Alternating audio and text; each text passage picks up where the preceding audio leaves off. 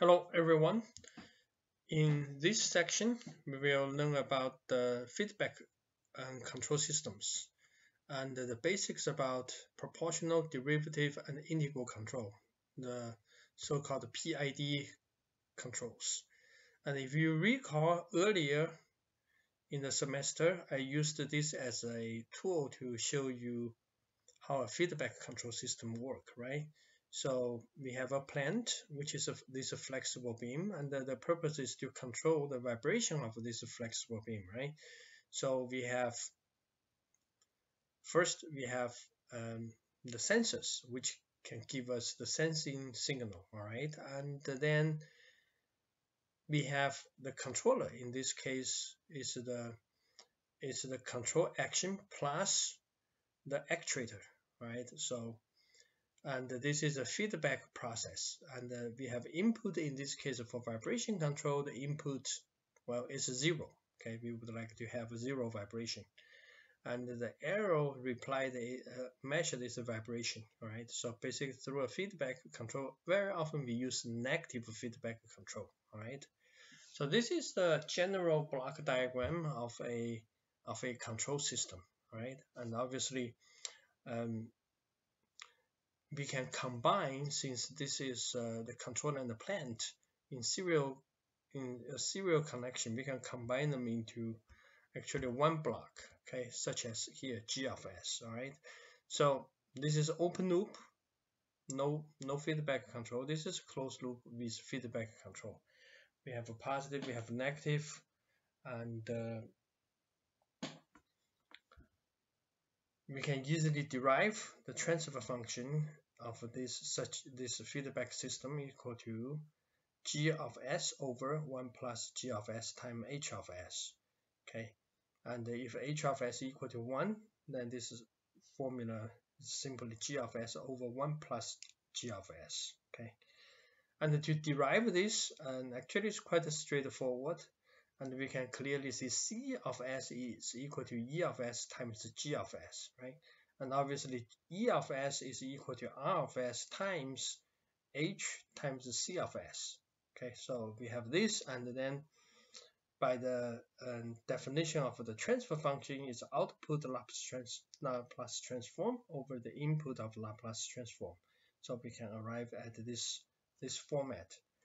And in this case, actually, we utilized some of the basic operations about block diagram algebraic rules. Okay, and there's some commonly used are listed here, and I'm not going to go through this in details. You have learned this in 33, 38. So, and these are just commonly used algebraic rules for the block to simplify or to manipulate the block diagrams. Okay, today we're going to, the simulation will be it's a rotationary system. Okay, so I'm just going to do a very quick review. So this is a k over js squared plus bs plus k. So, and if there is no spring, then there is just a js squared plus bs in the denominator if there is no spring, right? All right, so we have the definition of a damping ratio, okay, and even from here we can see just by increasing the gain we will decrease damping ratio, right? So that's the reason when we increase the spring stiffness, the damping ratio gets smaller, right? And the undamped natural frequency is equal to square root of k over j. All right, so now we're going to look at an artificial elevator system.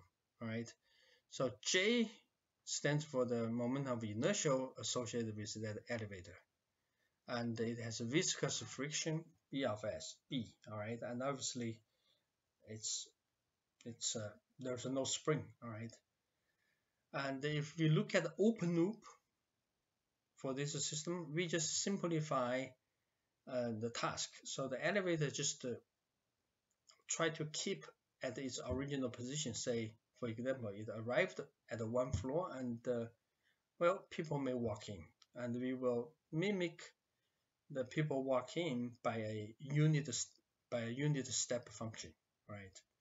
And here is a command. We assume elevator is not moving, so R of S equal to 0, okay? And we have measurements, okay? And in this case, we can measure the position of the elevator, so and the feedback, and here we form the error, and will become send it to the controller, and we will use different controller. So the very first one, let's just use a very simple one, which is K controller, okay? So first we will look at the open loop function. That means the loop here is open, okay? So the transfer function is simply C of S over D of S equal to 1 over JS squared plus BS. And this system is unstable when we have a unit step, okay? And the reason is unit step is 1 over S, right?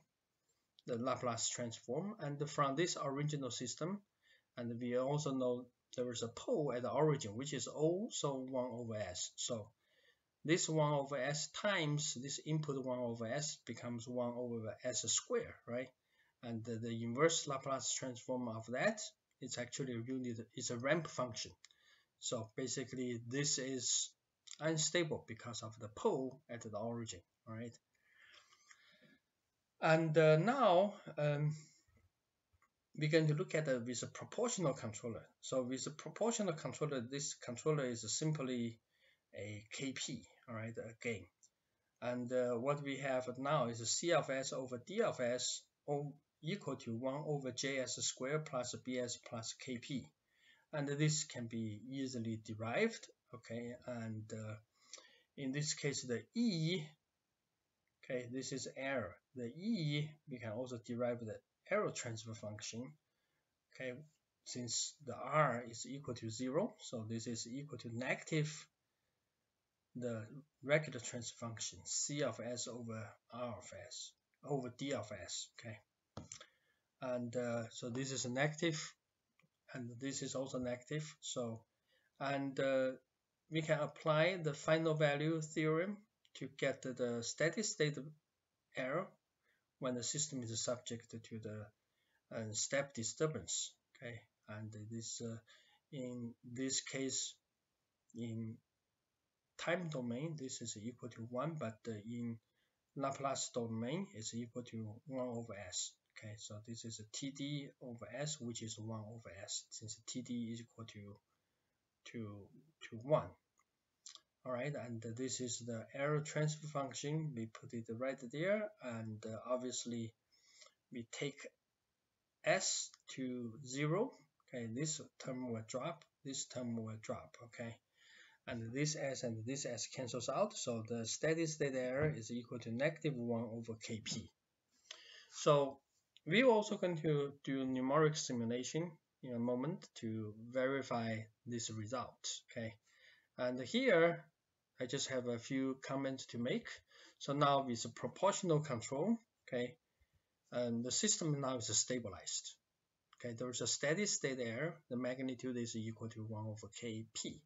So the larger the Kp, the smaller the steady state error. But on the other hand, we know this gain from the previous slides. When we increase the gain, the damping ratio will get smaller, right? So the damping ratio gets smaller. That means, well, the system will oscillate more. All right, so this is regarding the proportional gain, and we will see the simulation in a moment, all right? And so in summary, with the proportional gain, now the loop is closed, system becomes stable when subject to disturbance. Actually, in general, a feedback system is much more stable when subject to disturbances as compared to an open loop system, right? And also in general, the higher the Kp gain, the less the steady state error. However, okay, with the Kp gain, the system damping ratio decreases, and we preserve more oscillations. All right. Okay, so next one we're going to show is the effect of integral control. And here we have a controller which is giving this format, and obviously this is a PI controller plus proportional plus integral control. So we have the proportional part, which is the KP, and we have the integral part, which is 1 over S. And if we expand this term, we have two items. The first one is a KP, second item is a KP over TS times S, TI times S. And very often, whatever the coefficient in front of 1 over S is the integral operator, we call it eigen. In this case, it's KP over TI. And in general, as we're going to see, show right there, since the order of the transfer function being increased, in general, when the eigenvalue is very large, very likely the system will become unstable. Okay. All right. So we can derive the E of S over D of S, right? And basically, we can just replace this controller by this one, and then we can derive this transfer function E of S over D of S equal to this, right? And on the denominator, on the numerator, we have S. In the denominator, we have S cubed, JS cubed plus BS squared plus KPS plus KP over TI, right? And we also have the E of S, okay, which we can easily derive by place D of S on the right hand side, and we also know in this case, since this is a unit step, D of S is equal to 1 over S, right? And now we use final value theorem, all right, to try to get the steady state error, okay? And since in this case we have S already, 1S here, all right, and there's 1S right here, so this has become S squared. So that means even though this 1 over S cancels 1 of this S, there's still 1 over S on the top. So that means when S approaches 0, these three terms become 0. This is a constant, but the numerator is 0, so the error is 0. So that means if the system is still stable, the steady state error with integral control is 0. Okay, and so the comment on the steady state on the I controller on the steady state error is very simple. If the system is still stable, if you can guarantee the stability of the system, the I controller actually can eliminate the steady state error. So make sure the error converges to 0. However, if the gain is too large, as we're going to show, maybe you will move 1 or 2 poles from the right hand side to from left hand side to the right hand side. The system will become unstable. This we will also see in numeric simulation, which we will see in a moment. Okay, so we have the PI controller, PD controller, the P controller, we know it oscillates a lot, right? So what we do is we can add a derivative control action. So it become actually proportional plus derivative. Okay, the derivative term, as you can see here, we can derive the transfer function C of S over D of S, and you can clearly see the damping term, right? The derivative controller is the S, right? So in this case, the derivative gain is simply Kp times Td, which is the gain in front of the S. S is the derivative operator. And we can see Kp times Td becomes one of the damping term. So derivative controller in this case simply increase the damping of the system. And we can easily show, okay, the steady state error, okay, still equal to 1 over Kp, okay, because as we've seen from earlier, these two terms will drop to 0, okay. Only remains the Kp term will remain. So from this simple analysis, derivative gain does not change the steady state error, okay. Derivative gain can respond to the rate of the actuating error, and therefore will increase damping to the system, which we can see right there. This corresponding to the changing of the rate. For a second system, Okay, by adjusting P and D gains, we can achieve a compromise between the transient performance and the acceptable steady state error.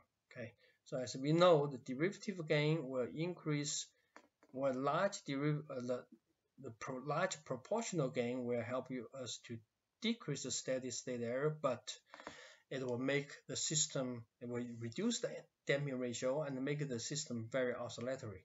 So now, by adding a derivative gain with a proper gain value, we can actually reduce the vibrations. And we will see in the simulations in just a moment. So just to summarize, before we show the simulation, we showed the open loop system. Since this one has no spring when it's subject to a unit step, this is unstable. And then we put an artificial spring, right, which is a proportional controller. You can think of the proportional controller as an artificial spring. So now there is a spring right there. So basically somebody step into it. Well, the elevator will move and may oscillate, but will not move to infinity as the case for the open loop. Because for the open loop, you can imagine there's no spring, you have a force, there is a step function, that means a force is added, and that is just going to drive the system's displacement to become larger and larger, so the system is unstable. To further reduce the error, steady state error, what we can do is we can introduce an integral control. Okay, but the condition is the system is still stable. That means the I gain cannot be very, very large. All right, and we're going to show you in simulations. Okay, so for the I gain, it can help to eliminate the steady state error if the system is still stable, but it has to be used very carefully and have to make sure the system is still stable. All right. On the other hand, because of this proportional controller may cause some additional oscillations when we increase the gain, right? And that actually can be offset by introducing a derivative control. So when we have a proportional plus derivative control, we can actually further reduce the oscillations. Okay, so very often when we design a control system, very often no matter it's a PD or PI or PID, okay, it's basically we try to achieve the optimal position, the performance by adjusting the gain values, each individual gain values, because sometimes the gain effect will work against each other, right? Okay, all right, and next we're going to show you the numeric simulations. Thank you.